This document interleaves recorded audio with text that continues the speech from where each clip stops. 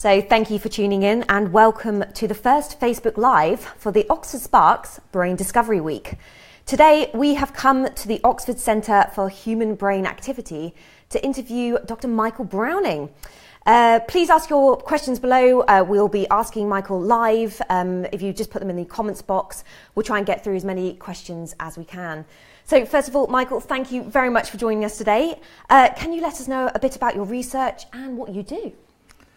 Yep, I'm a psychiatrist, and so I treat people that have mental illnesses like depression and anxiety. So my research is focused on trying to understand why people develop depression and anxiety. And the reason I want to understand that is that I'd like to try and develop more useful and more effective treatments for them. And because if we understand what causes these problems, then we can develop new treatments that might be more helpful for treating them. And the specific work that I do looks at the habits and the way that people think that might lead to depression and anxiety. So for example, when people are depressed, they will tend to focus on very negative things much more so than when they're not depressed. So for example, if you were asked to go to a party and you're depressed, you might think, oh, the party will be awful, I don't want to go, I won't have a good time. Whereas if you're not depressed, you might think, oh, that sounds like fun, and you might go. So I'm looking to try and find why people have these negative thoughts, because we know that these negative thoughts can cause depression. Now, it's quite difficult to work out what the brain does, because the brain is quite complex organ, and people are very complex and sophisticated in the way they make these decisions. So what I do is I get people to do quite a simple task, which elicits this negative bias in the way they think. And then what I do is I develop and write simple computer programs that also do the same task, and I tweak around with those programs until the programs make the same decision as a patient. And then the good thing about a computer program is you can look inside it where you can't look inside a patient. So I look inside and see how the computer programs are coming to these decisions, and I think the same thing's probably happening in a patient's brain. And then I work out how I might be able to change the decisions or the way that the person thinks, assuming that they're thinking in the same way as this computer program.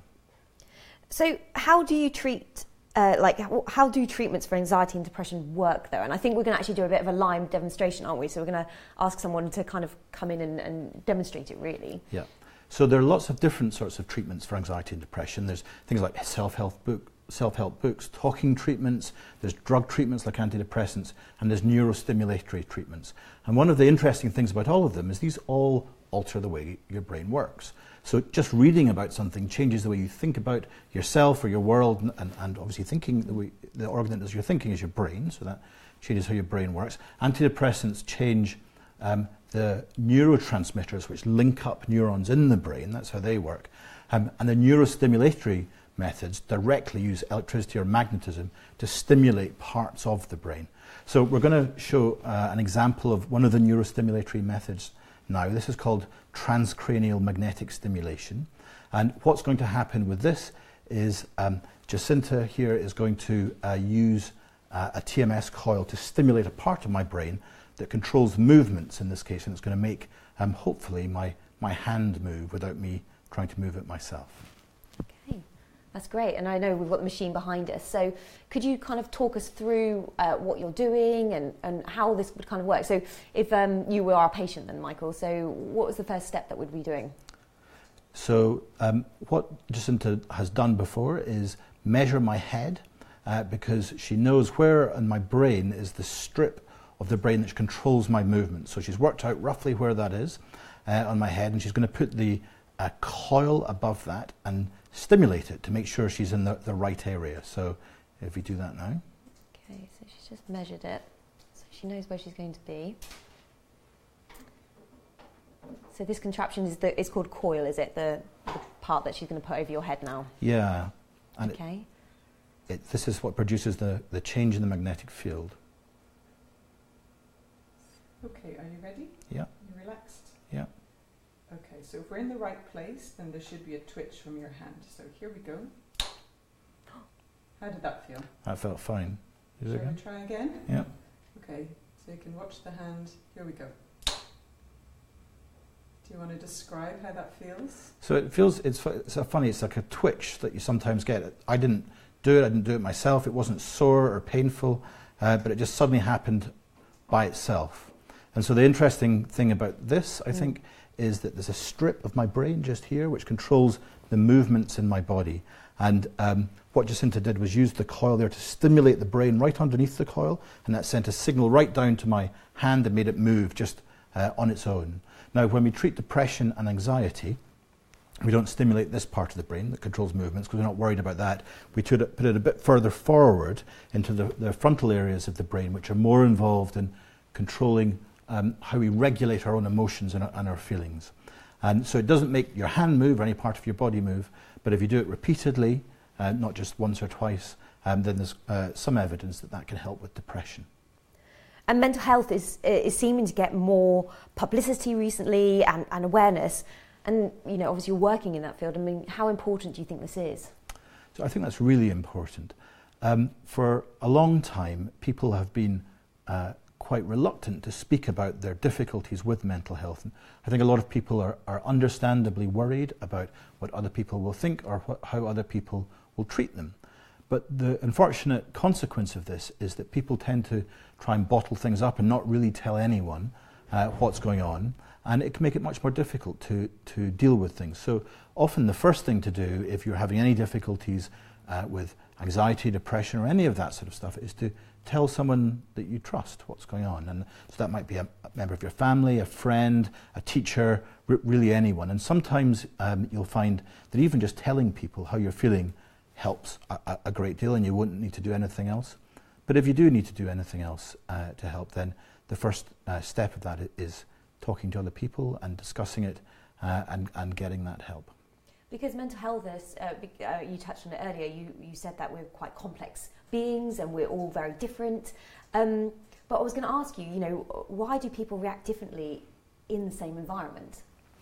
So that's a really interesting question in this whole field. And I'm sure that people will recognise the fact that you can have two people that perhaps have the same thing happen to them, maybe something quite nasty, and for some people that will really make them feel awful and low, and other people it would be like water off a duck's back and they won't mind. In fact, even for yourself, there might be some times when a bad thing happens and you just brush it off, whereas other times it can really cut quite deeply and make you feel quite rotten. And so understanding why we get that differences is those differences between people or even within a person is one of the big challenges in psychiatry. And we know there's a few things that can influence it. So the most obvious thing that influences it is just the previous experience that you've had. So if you've just been having a rotten time generally and a lot of things have been going wrong and then something else goes wrong, it's not surprising that maybe that would affect you more than if everything's been going super duper. But even setting that aside, people seem to differ a little bit in their temperament and how reactive they are to bad things happening. And one of the things that can influence that is the genetics of the person. So some people just are a bit more prone to have a reaction to the things that they experience than other people as well. So really the question is why do people behave differently is an extremely complex question, and it's for a whole range of reasons, including things that we're born with and are inherent in us, and things that are part of the environment in which we've lived. Because I was going to ask, actually, is anxiety and depression inherited, is it? Yeah, so it is inherited a bit, okay? So that when I say a bit, what I mean is it's not very, very strongly inherited, so it's not like some of the genetic disorders that if you have a particular gene, then you'll always get anxiety and depression, and if you don't have that gene, then you won't. What seems to happen with anxiety and depression is there are lots and lots and lots of genes that increase your risk of having it just a tiny amount, or decrease your risk of having it a tiny amount. And everyone will have some of those genes, but when you add up their effect, they can increase your risk of developing the illness or decrease your risk of developing the illness. And that kind of reflects really the sorts of,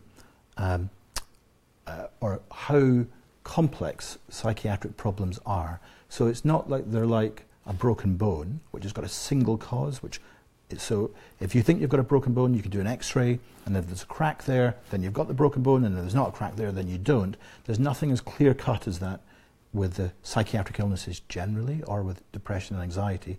What there is the whole range of causes, including genetic, including environmental, all of which can make you more likely to develop the illness or less likely. But do you have any advice for those who might suffer with anxiety or depression? Yeah. So my first bit of advice is to speak to somebody. As I said before, it's very difficult to deal with these things on your own. And the first instance, like I said, is talking to someone you can trust. That might be enough to help you. But if it isn't, then there are other ways in which you can get support, and you want to do that with the person you trust. And that might include a counsellor, or a therapist, or a teacher, or a doctor, depending on how severe you find your symptoms. And obviously, I think we were talking about this off camera, but we were saying actually the brain is still one of those parts of the body that we still know so little about. I mean, how did you kind of get into your field of research with it? Yeah, so I, like I said, trained as a doctor, and I treat people with anxiety and depression. And it's really striking how sophisticated people are in learning about and adapting to the world they find themselves in. And so it became relatively clear to me that if we were going to develop treatments for depression and anxiety that work and that help people to adapt more effectively to their world, we have to understand how that happens, how the brain learns from experience and adapts to experience. And so after I did my medical training when I was working as a doctor, I started doing a PhD research in Oxford, looking at these sorts of questions about how people learn from their environment, and I learned how to do difficult things like these computational models I was describing you about. And from that, I've kind of incorporated that with my clinical practice, which is treating people with depression, to try and work out how best to develop new treatments.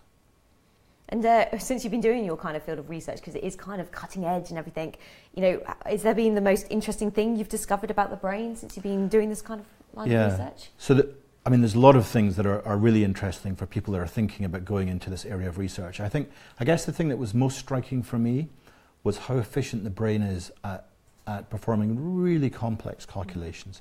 So I mentioned that what I do as part of my research is I build these computer programs to emulate what a person does. And one of the things I do is that people tune what they learn to. They learn more from things that they think are more informative and less from things that they think are less informative. And that sounds really easy to say, but I build computer programs that do the same thing, and they take about 24 hours to make one decision. And these are quite powerful computers running constantly to do that. So it's a really difficult thing to calculate. And people can make that same decision relatively instantaneously. So they probably do it in a rough and ready way, but it's incredible how efficient people are at making these really difficult decisions about what's going on in their environment and what sort of information they should pay attention to. And so it's probably because while we evolved, we have to make those sorts of decisions about things that might be threatening us, for example, in the environment, and we can't afford to sit down and think for a day about each particular decision we make. But the outcome of that really is that you have this incredibly efficient and sophisticated system for making really complex decisions that you or I, when we make those decisions, really have no idea about the complexity that's going on there. We're not aware of how complex decisions are. We just do it automatically. And I was going to ask you as well, I mean, have you seen a big difference between age groups? Do you find that, you know, children obviously respond completely different to adults, but is that something that you're looking at in your research? So I don't look at that sort of developmental question myself, but there are a number of people that have looked at it, and you can see the sort of complexity increasing throughout development. Having said that, even babies are quite sophisticated in the ways that they respond to things in their environment. So it is, we get more sophisticated and we get more elaborate in the way that we make decisions, but there's also a lot of really complex decisions that are made really just at a very low level in our brains and our nervous system that are there from very early on. And obviously we're interviewing Michael because it is Brain Awareness Week, and we're trying to show the incredible research that we do here at the University of Oxford. Is there anywhere else that you would recommend for people to find out more about you know, mental health or depression or anxiety? Because I think it is a subject that people are really kind of keen to learn about. Yeah, so the NHS website has questions or answers about illnesses and about treatment that you can get. There's also, I think, quite a lot of good leaflets that are generally distributed to schools that have the sort of basic information. And so I think from the point of view of those sorts of questions about illnesses, then that would be a place to go. And then if those are not enough, it's worthwhile speaking to your GP. And we've had a question come in from someone who's watching it live and just wants to know if this magnetic signal, or the machine that you were using in the background, can help anxiety disorders like OCD as well. There's some evidence that it can help OCD. Yeah, so there's this is what's called a neurostimulatory treatment, and there's quite a few different neurostimulatory treatments, and they haven't been used for very long, so the evidence to support them is not enormously strong. So most of the studies for this sort of TMS call-out that you've seen have been in depression, but there have been some in anxiety, and I think there have been some in OCD, but I'm not 100% sure of that. Great. Well, Michael, thank you for joining us today. If you are just tuning in, please watch the full video and ask your comments below, because Michael will be on hand over the next few weeks to kind of answer those questions. And this is our first Facebook Live for the Oxford Sparks Brain Discovery Week. We'll be doing one every day this week, leading up to a Friday where we'll be doing our actual live experiment. But thank you, Michael, for joining us, and thank you for tuning in. Thank you.